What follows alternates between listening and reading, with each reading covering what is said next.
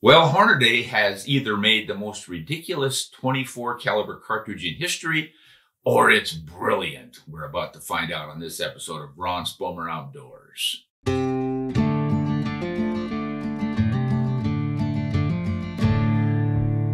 Hey, welcome everyone. The cartridge of which we speak is this little stumper, the 6mm ARC, Advanced Rifle Cartridge. And when this thing came out, I did a blog on my website. Hornady 6mm ARC joins race to the bottom. See there? I just thought this was ridiculous.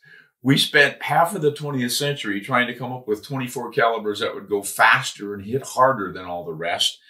And here we are in the 21st century, and Hornady comes up with this little stumper, which is obviously a lot slower than the rest, because here's a line of 24s right here, guys. Why do we want to go slower? What is this race to the bottom all about? So I think today it's mea culpa time. Actually, guys, I think I'm probably going to have to start to run for politics or something, because I'm a flip-flopper among the best of them, because I have really changed my mind about this 6mm ARC. I honestly think this is probably one of the best little deer cartridges you can get. And it's a superb choice for new shooters or anyone who's sensitive to recoil. And we're going to look at some ballistic numbers that are just going to amaze you if you haven't studied this little 6mm yet. Crazy. But let's go back to a little history first. In the 20th century, of course, we were just really coming on strong with new cartridges because they had invented smokeless powder in the 1880s or so, and it really started to take shape by the 1900s. So they were able to make smaller and smaller cartridges go faster and faster, and they would match up to the energies they used to get out of those big, heavy, thumping muzzle loaders. So they got some 25s, and there was a 25 Remington that didn't do much. And then they came up with this 250 Savage, and that was the first one that really started to scream. It went 3,000 feet per second with an 87 grain bullet. So now we're getting our velocities up there. And this happened in about the 1915 or so. And then once they realized they could go fast with little bullets on bottleneck cartridges, they came out with the 257 Roberts. And that was a real mild shooting, flat shooting, popular deer cartridge for a lot of years until the 1950s. And then wildcatters had been fooling around with the 757 Mauser and the 308 Winchester cases and making them as narrow as 24 calibers. So the 24s came out in 1955. The first two, and you probably already know, it's the 243 Winchester and the 6mm Remington. At that time, though, it was called the 244 Remington, which is one of the best names they ever came up with for a 24 caliber cartridge, or really any. To me, anytime you put a 44 in a cartridge, you're harking back to the 44 Henry Flat, the 4440, the first centerfire and rimfire cartridges, self-contained in the middle of the 19th century, that really started all this cartridge craze. So you had those two pushing 24 caliber bullets, and suddenly people realized they were going faster, shooting flatter, and even hitting a little bit harder than the 25s. So the 25s really started to fall off the table because the 24s took over. They became so popular that even Weatherby had to give them a nod and try to come up with something faster. And of course he did. The 240 Weatherby Magnum, a little belt on that little guy. And as you can see, it's a longer case. It's going to be a 30-06 length rather than a short action length. And what that did was add about 200-300 feet per second to these two, and that's the new champ. But of course, Weatherby, true to form, made that a proprietary cartridge, so only they were building rifles for it and selling ammunition for it. So it never became as popular as the other two. And then you know the story of the 6mm Remington, that 244. They didn't twist it fast enough for most people's tastes. So that one really started to suffer. And the 243 came out as the ultimate winner. That's the standard against which all others are now judged. So why come up with this little stumpy 6mm ARC? Why advanced rifle cartridge? How can that be advanced? Here's why it's advanced. Couple of quick reasons.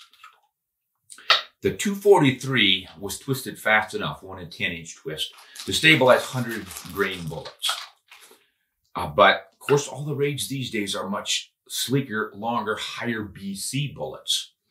And this Sirocco right here is a 90 or 95 grain. I got to check my box. 90 grain. This 90 grain boat tail Spire Point Sirocco with a polymer tip is a pretty high BC sleek fast bullet that is still short enough to stabilize in the 243 Winchester 1 in 10 twist. But what this 6mm ARC does is it shoots this 108 grain bullet from Hornady, which has a BC of 0.536, pretty much the highest. There's a 115 grain bullet out there. Berger has some real sleek ones too, but you get the basic idea. We are adding length to our bullets, and we are designing our cartridges so that they can handle those long bullets without hitting the rifling. There's the shortcoming of the 243. Simply because it's older, it was designed back in the day when we didn't have these long bullets. You can't really effectively load such a long bullet atop a 243. Look at how far it sticks down into that powder capacity. And of course, then you're fighting that donut ring if you're a hand loader on the inside of the neck shoulder junction right there. So it can be done, but it's just not as convenient as having a cartridge set up from the get-go to handle these guys. Let me see if I can get that one up against. Yeah, can you see how that's fitting in there? Doesn't protrude quite as far down in. At any rate, that's the idea. So what we're going to do is look at some numbers. That's what I think is going to impress you, is what this little 6mm can do compared to the 243, or the modern version of the 243, by the way, is the 6mm Creedmoor. Much as you hate to probably even hear anything about that. Here's the 6.5 Creedmoor, and you can see how it stands up against the 243. Pretty close powder reservoir sizes on these two. Neck that down to 6mm, and you've got your 6mm Creedmoor. Almost exactly the same ballistic performance as the 243, except for you can more easily shoot those long, high BC bullets, and that's going to give you better performance far down range. Up to 300 yards or so, they're neck and neck. Then that heavier bullet starts to take over because it's got the higher BC. So now we're going to step down. You pretend this is a 6. I don't know why I didn't grab the 6mm right away. We're going to step down to this shorty. Why go so much shorter? You probably know the answer. AR-15 style rifles. That drives so much of this stuff. So the idea here is, how are we going to get increased performance out of the limited length we have to shoot in the magazines and the actions of an AR-15? And of course, that's a 2.26-inch length of the 223 Remington with a 5.56 NATO. You can't go any longer than that and work. So what can we do to improve our ballistics performance? Hornady came up with this ARC.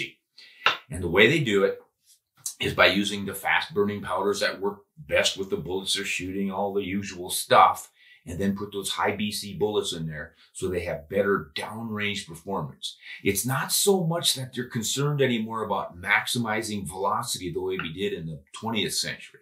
Now it's all about maximizing ballistics efficiency, and it makes a big difference. So let's look at some numbers. First of all, we're going to look at some of the SAAMI specs on this little cartridge to fully understand it. SAAMI gave it a specification for the maximum average chamber pressure of 52,000 PSI, 52,000. But in Hornady's reloading manual for this cartridge, it lists separate data if you're shooting it in a strong bolt action rifle. There they give it 62,000 because it's not a gas gun. You can get your pressures up, and that makes a big difference in your velocities. Also, in most gas guns, AR-15 styles, you're probably looking at 16 to at most 20-inch barrels, and I'm guessing 18 is about right, 18 and a half. So if you do that, look on the chart we'll put up here for you. On the gas gun, shooting this 108 grain bullet, this is the EDL match bullet, you're going to drive it somewhere between 2,500 and 2,550 feet per second. I'm guessing that was out of an 18-inch barrel. That's going to give you a little 7 foot-pounds of recoil energy. Nothing. So go to a bolt gun with that same thing, though, and you can push the pressures up on that one, and that will give you a little more velocity, 2,750 to 2,850 feet per second. And that's getting right up there 108 grain bullet in a 243 is probably only going to go at best 3,000 feet per second. So you are not very far off. And we're going to look at some ballistic numbers to show you how remarkably close that comes. So the upshot is that this little guy will do deer hunting performance out to 300 yards pretty easily. So let's look at the ballistic numbers on our drop charts now. Once again, we're using a 6-inch diameter target as our vital zone, and that'll establish our maximum point blank range. We're going to use a 7-pound rifle for the recoil comparisons for the felt recoil. 6mm ARC shooting this 108 grain bullet. It has a BC of 0.536, sectional density of 0.243, driving it, we're going to go for the average here, 2,800 feet per second, bolt gun. That's going to give us muzzle energy of 1,880 foot-pounds. The recoil is going to be 8, big deal. And your maximum point blank range is going to be 280 yards. That means if you aim dead center on a 6-inch circle, you're going to go high 3 inches at about 125 to 130 yards, and it's going to start to fall. And when you get out there at around 280 yards, it drops 3 inches. That means you've got a dead-on hold for your deer out that far. And for most people hunting whitetails in the East, especially in the Midwest, you don't very often shoot more than 200 yards. You've got yourself a great deer rifle if it delivers the kind of punch you want on your deer. So we're going to look at that next. What happens to that muzzle energy at 100 yards? 1,659. Plenty of energy. 200 yards, 1,460 foot-pounds. And at 300 yards, you still have almost 1,300 foot-pounds of energy. A standard for deer is 1,000 foot-pounds of energy. Several states will list that as what they want for an effective deer cartridge. I don't think it even has to be that high. I mean, I've seen too many deer killed with a lot less energy than that. You get a good bullet, you put it in the right place, and it's not going to bounce off if you're less than 1,000. So you've easily got a 300-yard gun in this little stump with hardly any recoil. Amazing. Now, let's compare that to the Creedmoor, the 6mm Creedmoor. That would have been this guy neck down to 6mm, which of course is doing the same thing as your 243. So you could consider this compared against a 243 or even the 6mm Remington if you still have one. And we're going to again use the same bullet now. It's going to be a 108 grain bullet. Everything's the same on it except we're getting more velocity. 3,050 feet per second. Pretty good speed. You might get a little bit more, a little bit less, but that's a good average. Look at the differences in the energy.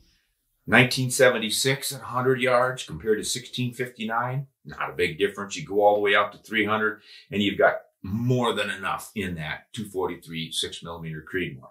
But let's compare the drops and the wind deflection. That's what surprises me. 2.7 at 100 yards versus 2.5 on the drop between those two. No big deal. Go out to 200 and there's 1.9 inches of drop out of the little guy and 2.4 inches. Oh, that's not drop. That's still high. I'm sorry. I would get these things mixed up because at 200 yards, we're still a little bit high. Remember, our peak was at 3 inches high at about 125 yards. So the faster one is going to be a little bit higher. That means it's going to drop less at 300 yards. So 300 yards, you've got 4.6 inches of drop out of the ARC and only 2.6 out of the faster one, the bigger one, the 243 6mm Creedmoor. So there's where you have an advantage for a lot farther reach if you need it. What about wind deflection? Boy, pretty close. Even out at 300 yards, it's 5.8 inches for the ARC, only 5.1 for the 6mm Creedmoor and or 243. Big deal, you know, 3/4 of an inch different in your wind deflection. Nobody's going to be missing a deer or even a coyote with this kind of performance out of that little stumper. So a lot of folks will say, this thing actually performs better than the really popular 6.5 Creedmoor. And I know you Creedmoor haters are going to love this news. We're going to beat out the Creedmoor? Yeah, let's do that. So look at your numbers. Top one, 6mm ARC. Bottom one, 6.5 Creedmoor. Remember now, we've gone from a 24 to a 26 caliber bullet. And we're going to jump right up to 200 yards where we have the same drop or non-drop, 1.9 inches high. Wind deflection, little bit of an advantage to the 6.5, but not much. 2.5 inches versus 2.2 inches, no big deal. At 300 yards, 5.8 inches of a deflection in the wind for the ARC, only 5 for the Creedmoor. But your energies, yeah, you're going to have more energy out of that Creedmoor because you've got a heavier bullet. But again, you've got more than enough for deer at 1,000, and you've got almost 1,300 foot-pounds of energy out of the ARC. My take on this, guys, is that there's not enough ballistic difference between the 6.5 or the 243 6mm Creedmoors and this little ARC to even fool with. So why not just get the little guy? Now, if you're thinking you might go out west to hunt mule deer or long range for pronghorns, or you just plain want to shoot beyond 300 yards, then you might want to look at more data and reconsider. But I keep coming back to what a lot of my viewers and readers comment on it. I don't shoot deer past 200 yards.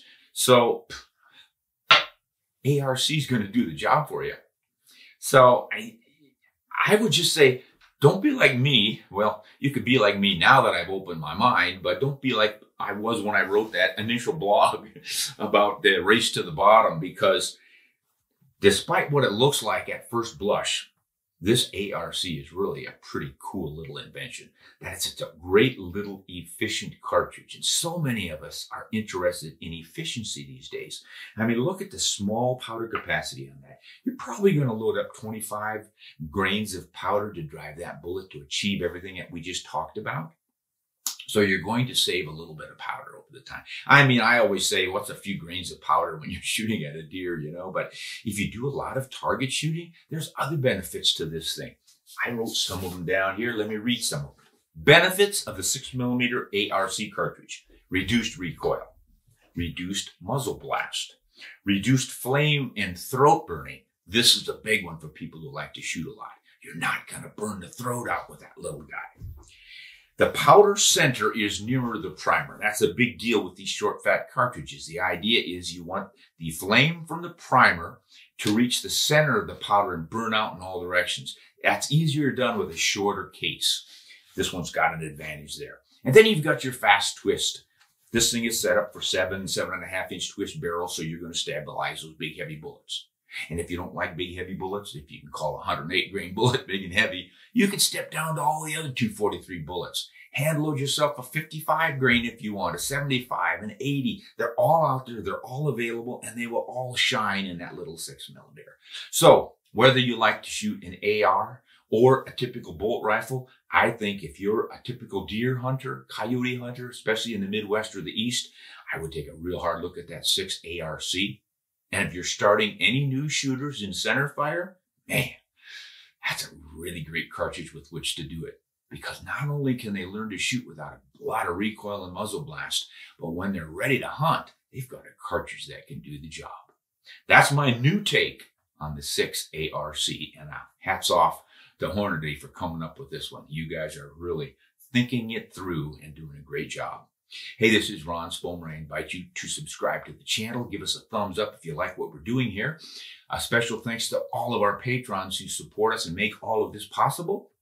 We really appreciate that, guys.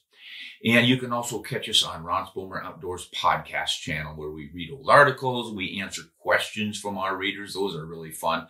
And we have guests on from time to time. And that's, we really appreciate those folks who are jumping in to learn a lot of new things with them on. So until next time, this is Ron Spomer signing off with his usual hunt honest and shoot straight.